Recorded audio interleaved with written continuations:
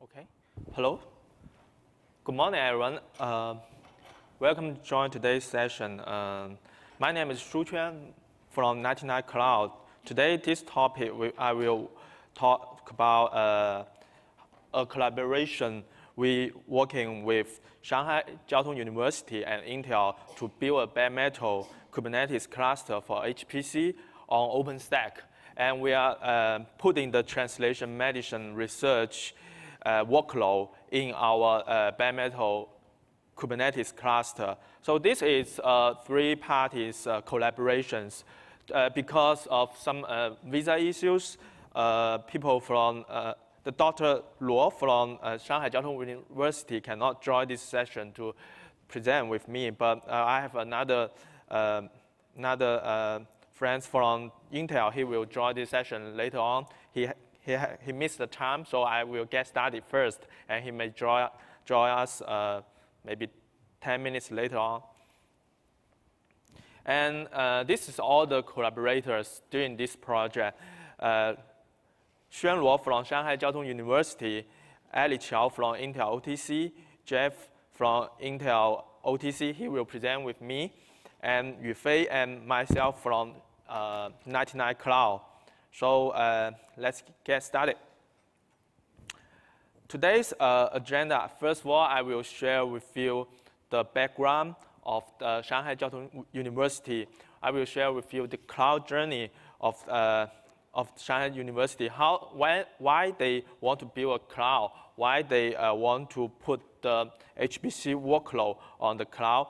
And I will give you guys cloud service overview of Shanghai Jiao Tong University, and the reason they want to put the HPC workload in a cloud. And the last two parts, I will share with you guys about the detail, technical detail, how to build a bare metal Kubernetes cluster in OpenStack by using Magnum and Ironic. And the next steps contain our thinkings and some considerations during the whole solutions.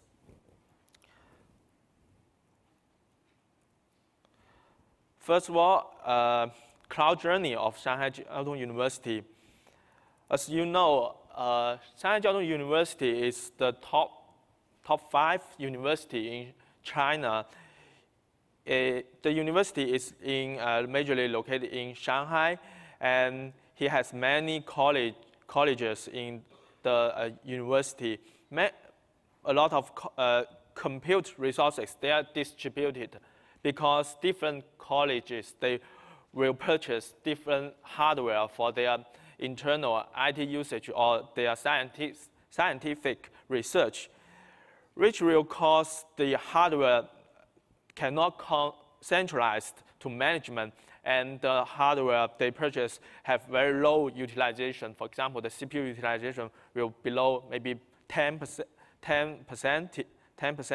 and normally they do not have professional IT administrator to manage the IT infrastructure, such as the switches, servers, storage. So they will ask the students to how to operate the servers in their sparing time. So that will cause a problem is there is very high failure rate and energy consumptions when this college use the servers alone. Because the administrator or operator, they are not professional, so they cannot guarantee the SLA. And that will let the college, each college, for example, the life science college, they cannot focus on their own science research, like genomic research. They have to spend a lot of time working with the IT department to troubleshooting the infrastructure.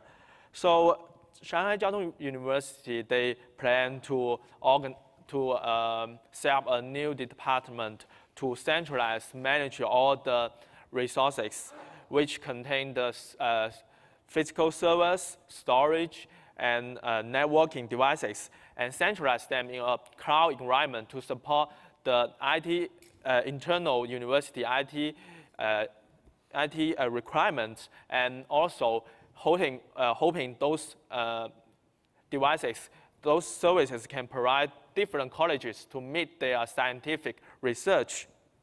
So that is the problem of the Shanghai Jiao Tong University they meet. Also, you can see the data. We have so many colleges spending a lot of money. According to the internal data of Jiao Tong University, from 2013 to 2015, they purchased over 1,000 servers with over 40 million RMB invest in different colleges. So we can imagine if there is a department, they centralize all those equipment, we can reduce those costs with several professional IT department managing them in cloud environment and provide the cloud services to those college for their scientific research or for the IT hosting applications. So, as I just mentioned, the mission of the Shanghai Jiao Tong University Cloud Services, they want to centralize all the hardwares and improve the overall utilizations. And also, they can use some, have some professional IT administrator to provide stable services for different colleges. And what's more, that is because the scientific research area have to require high-skill administrator, administrator to support them. Normal students cannot serve those responsibilities. So also they require a very conflict infrastructure to serve the scientific research areas. Before, different colleges has different infrastructure. The information is located in different silos. By integrating them into a cloud environment, we can integrate the data from the whole university. So we can improve the collaborations between different colleges. For example, life science, they want to focus on how to research the genomic or some or other life science problems, but they do not have high advanced knowledges on how to program or how to do data mining on different genomic. So they can collaborate with the computer science college to work with them together. But without cloud, they cannot do those activities together. By centralizing all the resources, we can have different colleges work in different tenants. They can also have some share resources together to share some research data, so we can improve all the scientific research results within the whole university. So as we can see, in a university, we have different workload in a cloud.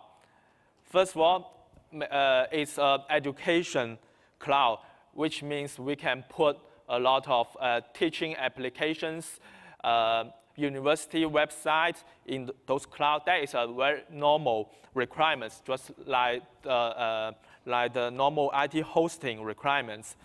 On the other hand, we can see we have HPC workload.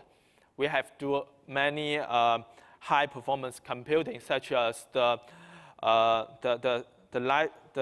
pi calculation or some benchmark calculation, genomic database mining, text mining, such kind of HPC workload. Also, if we would like to have quick result or response in the whole scientific research, the university itself cannot afford all the infrastructures. Some HPC workload or some scientific workload, they may leverage some, may need to leverage some hybrid cloud capabilities. when we do small scale calculations, we can do it in the university cloud, but some circumstances we have to scale out to the public cloud, leverage the public cloud, or some government providing the supercomputer computing environment to calculate all the scientific results together to return the result to the scientific professor. So as we can see, Shanghai Jiao Tong University cloud services actually can have these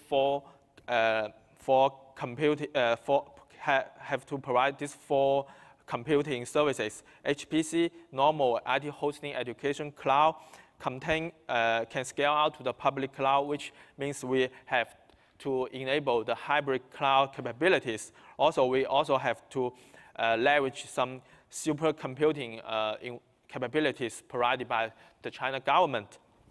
But in this case, I will not cover the public cloud and the supercomputing.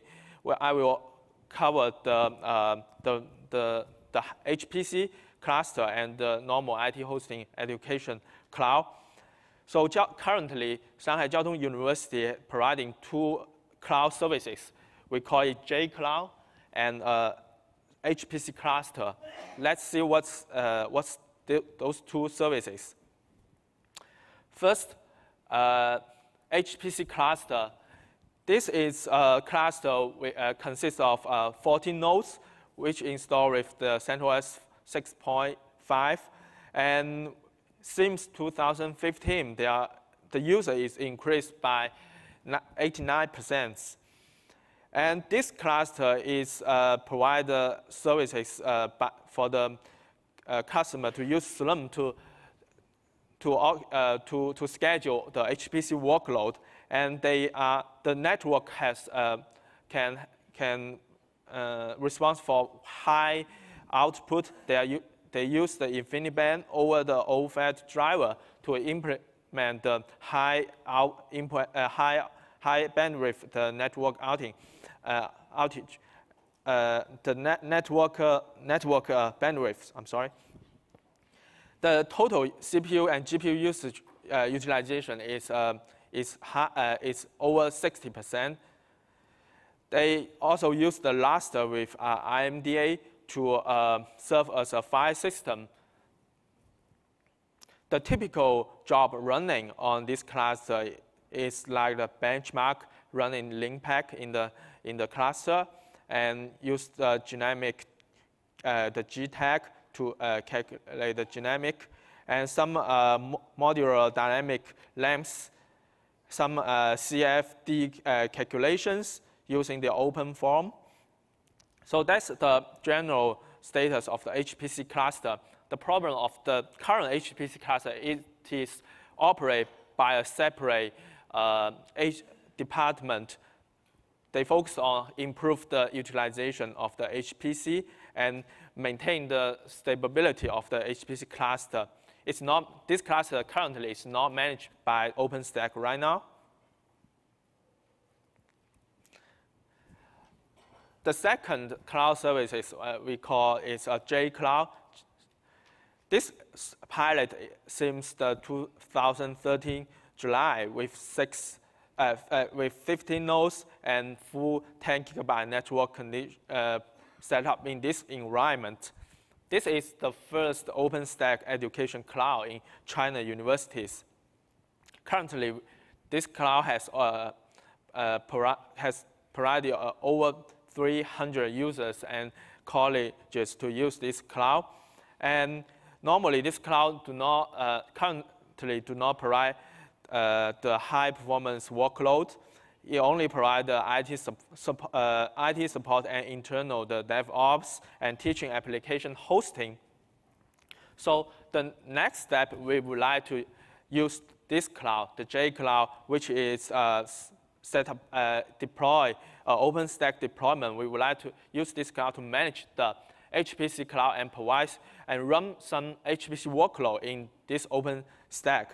So first, we pick up the, we research and we do a lot of selections on the HPC cloud, which HPC workload we would like to use the, try to try to use the translation medicine research workload, putting this workload in this JCloud.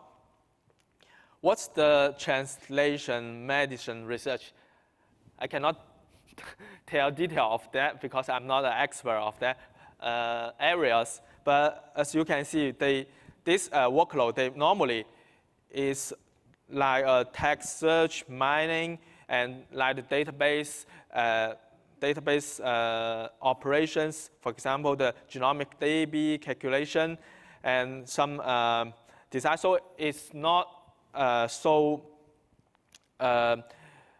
networking intensive or I/O intensive workload. We can put it on the it's CPU. Majorly, it's a CPU intensive workload. So we can put it in the JCloud to use OpenStack, set up a bare metal Kubernetes cluster to manage it. So the benefit of manage HPC in cloud, by using OpenStack, we can easily set up multi-tenancy environment and provide self-services to the professor. And OpenStack is naturally supported. And we are more easily and flexible to manage the HPC cluster by just a click, send a command to the Magnum. They will help us to provide a Kubernetes cluster and put our application in the cluster and running the workload, and we can get the result from the volume. And by using the OpenStack cluster, we can centralize the HPC infrastructure and the normal cloud infrastructure, and improve the overall utilization very quickly. So how can we achieve that? The solution is we have to pick up the HPC workload very carefully, but because some of the HPC workload, they are not naturally supported in the cloud environment. For example, I just mentioned some HPC workload, they are the network intensive or I/O intensive, that we have to set up those environment in the OpenStack cloud environment. That is hard for some administrator. And after we decide to put some HPC workload in the cloud environment, then we can pick up an architecture or solution to figure out how OpenStack can manage the HPC infrastructure. After we use OpenStack to quickly provision the HPC infrastructure, we can use the OpenStack to deliver the HPC infrastructure by using the pre-configured image or some templates by HIT to deliver the HPC workload to the environment. So that is the background introduction. I will give you the technical detail implementation on building the bare metal Kubernetes cluster on OpenStack. So Jeff, do you want to share? Okay. Excuse me, do you have a mic? Hand? Okay, thanks.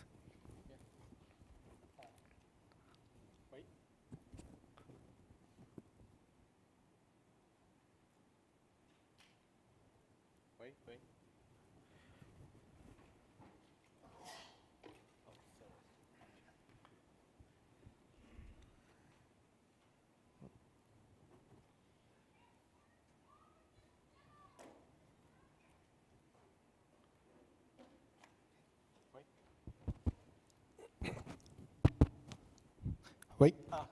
Hello, everyone. Just now, Shuquan has mentioned how the cloud computing or the OpenStack can help HPC in the HPC area. Maybe the performance will be cared about a lot. So we, based on OpenStack technology, we need to build a bare metal cluster instead of a virtualization virtual machine cluster. So In the next several minutes, I will introduce some technical details about how we build a bare metal cluster for the HPC scenario. So we can see we have several specific requirements for the HPC scenarios. So we can see in sometime for the HPC use cases, we need the user the user program need to access some special hardware directly. So sometimes the virtual machine cannot do that. So we must to run the program in the bare metal directly. So that's one special requirement. Another one is the performance. HPC, we know HPC, the computing ability is very, how to say, it's a central problem we need to care about. So if we run I think as we all know, if we run the program inside the virtual machine, the overhead, as our experience, is at least will be 7 to 8%. So it's better we to avoid to use the virtual machine, and if as we know the Docker, the containers can help a lot in the DevOps area. So if for the maintenance convenience, it's better to put the program inside the container as well. So how we combine the bare metal and the container technologies? So that's our direction to think about the solution. And also for the deployment, if we want to use the OpenStack and container technologies, some maybe based on Docker. Above the Docker, we need some orchestration layers management. Our solution is Kubernetes, right? If how to deploy Kubernetes above the OpenStack-based bare metal cluster, so our answer is two projects we need to focus on. One is the Magnum, another one is Ironic. Yeah, we can have a look about the OpenStack Magnum project. I think Magnum project has been 2 years old, so I think everyone in the OpenStack community have heard about the Magnum, and maybe already know about the design details. So we can see we will provide Magnum. The Magnum services will provide API to the end user, and the API can use can forward the user request to the other OpenStack services to set up a tenant-based cluster for to be ready to deploy the container orchestrations. The tenants cluster named it's Bay in the concept of the Magnum, and the user then can deliver to deploy some container orchestration system inside the tenant cluster, the Bay. The user can choose from the Kubernetes, the Apache methods, and the Swarm. I think currently the Kubernetes support is the most mature one. So we use Kubernetes inside the Magnum Bay. From diagram, another thing we need to care about is we know the Magnum will use the heat template to do the other, to do the deployment management. And another project very important to our HPC cluster solution is Ironic. Ironic window in OpenStack is also very, it's very, I think it's currently it's now it's one of the core services already. So it's for the bare metal provisioning management. It means, okay, the user want to set up bare metal from scratch, and after power on, how to install the operating system, and the operating system, the image, how to build it, how to manage it, and how to choose it. So the Ironic will provide a total solution for the bare metal provision. For our HPC cluster, the first step, we will use Ironic's ability to provision all the HPC specific customized operating system image into the bare metal, and then next step to use Magnum to deploy Kubernetes.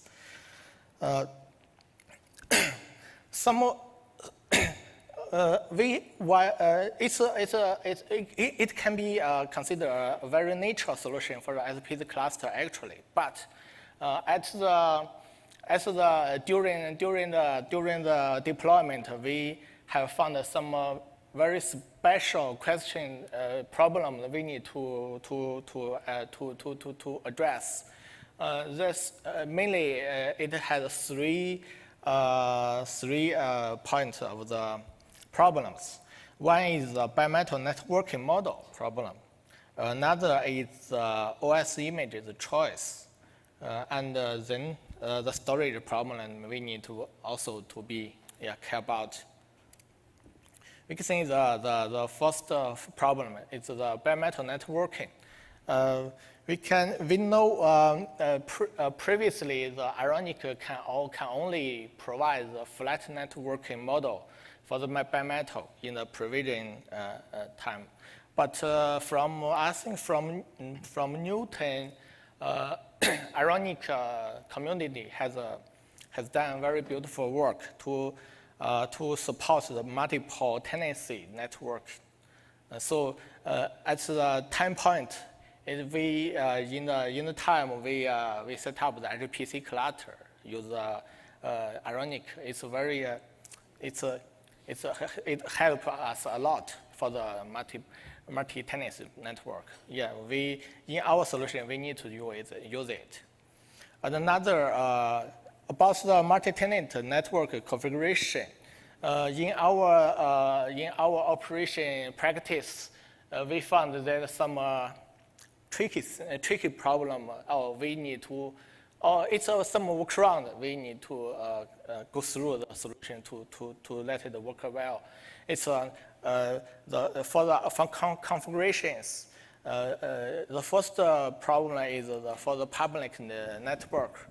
We need to set the external router to true in the configuration, and also we need to set up the floating IP. Anyway, the floating IP can also be disabled if we need not to access the external network. Another thing is the private network setup. The name need to be named as a private. This word, yeah, this is the workaround. I think some bug already still in the community code. So next, we have also after the setup solution, we have found a lot of bugs in the community code, and we can show in the last page we have submit a bunch of patches to fix them. Another thing is about the bare metal operating system image choice. Currently, we are using Fedora operating system. And based on the vanilla Fedora operating system, we need to install several Kubernetes related packages. It's also a lot of packages. I haven't listed all the packages listed here. It's a long list. It's Kubernetes, Docker, and some network setup components. A lot of. So anyway, based on the Fedora, and then when you install the package, this is a customization practice. We need to use a disk image builder tools to do it. I think if the Ironic developer know it very well, so I just to point it out. These tools inside actually this tool is from the Ironic project, so it's the standard tool for the Ironic user to do such things. And for all the different nodes, maybe some node is focused on the resource management, some other node to focus on the computing tasks. But for all the bare metal nodes, we will use unified images for convenient. And for the bare metal storage problem, currently, Ironic, I think, don't have no support for the sender remote values. So we can only use the local values. So we just mount the local disk device into the node. Here is two blocks to describe how to do such things. So if you have interest, maybe currently we have no time to go through all the details. For all the detail setups, step by step, very helpful. So I just list URL here. If you have interest or want to use it, you can check it out offline. What's the next plan for our HPC this setup? So I think this is the first practice for Shuquan team, for SJTU team. But there's also a lot of things we need to improve in the future. The first one is the node figure out problem. Here I mean the outer scaling problem. So currently, if we want to use add more nodes into the cluster, we need to set up manually, step by step. It's not very efficiency.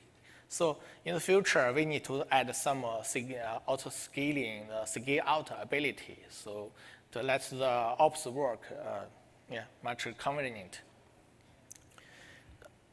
Another thing is currently we have no load balance support for our bare metal network. After the community work can be used stably, we can add the load balance support also as well. As I just now I mentioned in last page, the sender volume, the remote volume, we cannot use it. So it's not convenient in many times. So if we in the future, if Ironic can support the sender remote value very well, then it can be help us gain the sender volume. And currently, for the image, for the operating system image, currently we're using Fedora. We know Fedora is normally it's for the developers. So we know for some really product environment, the CentOS should be a better choice. we know in PRC, a lot of company or a lot of enterprise user are like to use CentOS. But currently, in our practice, the CentOS support is not ready. So the next very important thing is we need to enable the CentOS deployment. Yeah, as I mentioned during the practice of the bimetal cluster for HPC, we have found a lot of bugs inside the community project. After that, our developers has set up that has submitted several bunch of patches to fix them. Maybe all of them has not been merged until now, but I believe after all the patches has been merged, has been upstreamed into the new release. After that, the bimetal HPC solution will be much better for other users. So I